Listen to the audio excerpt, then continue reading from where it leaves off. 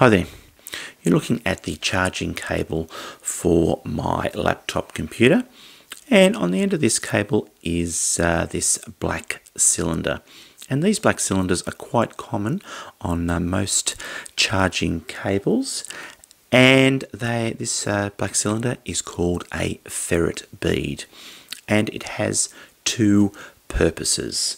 The first purpose is to stop electromagnetic interference affecting your laptop. So it stops the whole cable becoming an antenna and picking up any sort of electromagnetic interference and transferring it to your laptop. So it prevents that.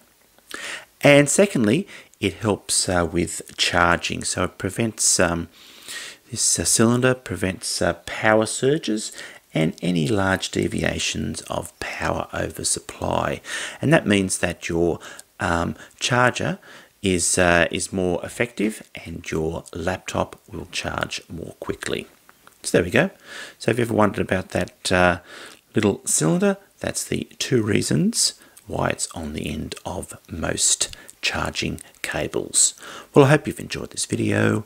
Thanks for watching, and goodbye for now.